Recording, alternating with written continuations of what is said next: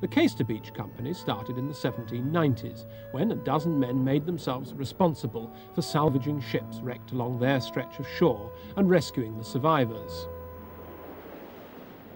Today, there are some 15 RNLI stations around the East Anglian coast, provided with the most sophisticated lifeboats so far invented.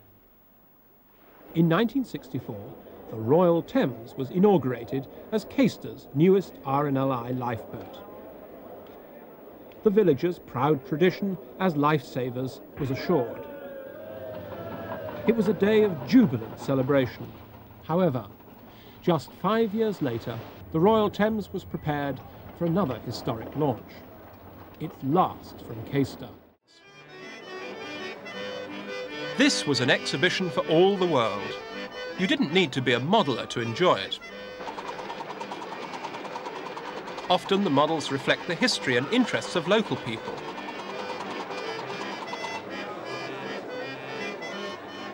These are the rallies where young people's first interest is stimulated.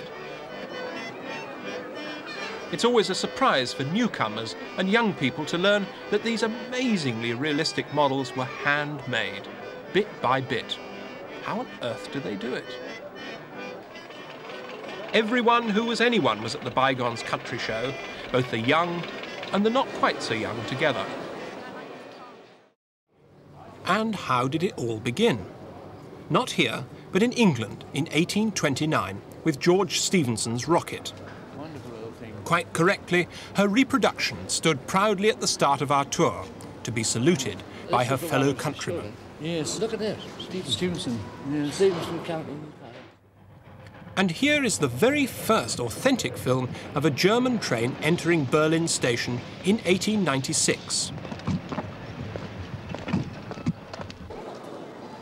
By the end of the last century, German railway technology began to lead the world. The first electric locomotive built in 1911, a development quite as important as the first steam, but somehow lacking the charm.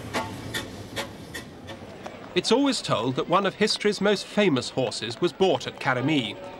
Napoleon's great charger, called Marengo, after his Italian victory. It could be a tall story, but there's nothing to prove it wasn't true.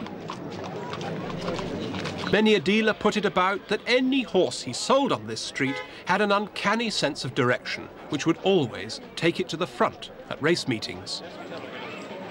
Keep that for you. The sale of a pony as a children's pet is hardly an international deal. Now, have you something that I can hold him? I can hold him on his hair. It's just nice to know you've bought your pony from a real expert. Oh, the pony is a lovely pony.